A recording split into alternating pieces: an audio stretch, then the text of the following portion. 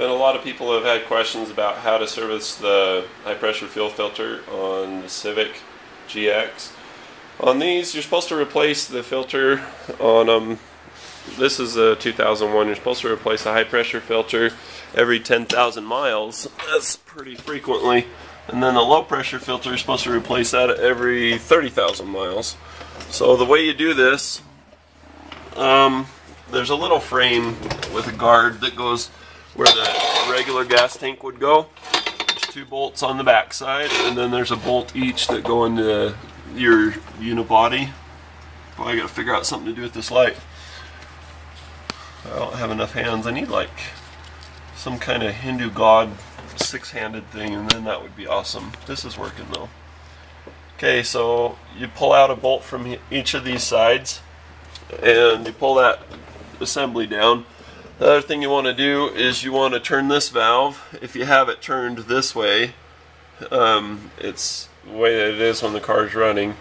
You want to turn it to 90 degrees perpendicular to the line, and then the next thing you want to do is you want to run the car out of fuel.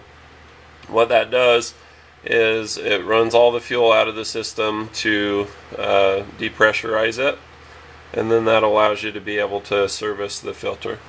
Where the filter's located is right here, and as it says here, caution, don't service it until you depressurize it. So running the car runs out of gas, runs out all the pressure, it gets it down to reasonable levels that you can deal with. The next thing you want to do is you want to pull the drain for the water or oil or whatever that gets into it, and that is, and I hope I'm aiming at this because I really can't tell with the way I've got this light set up. But what you want to do is you want to take a 6mm Allen and you want to unscrew this, and as you pull that out, it'll let out any kind of water, residual pressure, etc., etc., and you'll be in good shape as far as that goes. Then put it back in. Watch the O-ring, make sure that it seats properly. If you don't run the vehicle out of gas and you pull this first, it'll spit the O-ring out, it'll go pop, and it'll hiss, and just it's kind of scary, I guess I would say. But once you've done that, you can take this off. You put a big wrench on here and break it free, and then go ahead and proceed to unscrew it. Once you do that, you'll be able to get to the high pressure filter.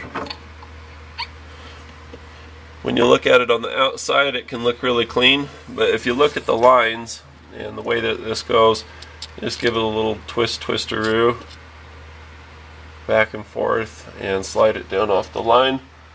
And I don't know if you can see into this one, but it's got some oil at the bottom of it. It's got some contamination on the inside. The way that it works is that, boy, I wish I could see this. I had to splice this thing into 2 videos. I accidentally hit the power button while I was trying to make do here. So the pressure comes in through this side, and then it goes into this hose. It goes through the inside of the filter. That's where all the contamination from the tank gathers. And then once it goes out of the filter, then it goes in through this little port right here, and then that line goes up to the front of the car. So crud goes into the inside of here and then out through the outside, and that's how it is. So when you look at the filter from here, you can see what kind of crud or whatever's in it. When you look from the outside, they'll always look pretty clean. They'll always look pretty nice. So take your new filter. A lot of things I like to oil it or do something with it to help it to go on smoothly. With these, you don't want to do that because that equals contamination. You don't want any oil or water. Those are the 2 enemies to the whole thing here. So I don't know why it has a number 6 on it, but they do. So you take that, you inspect your O-ring, make sure your O-ring's intact and that it's in good shape, and you go ahead and put this back on. Tighten this up first so that it's good and snug, and then after you've got it good and tight, then go back and tighten this one. Don't forget, or you're going to leak. If you're going to do this yourself, make sure that you do it right, do it good.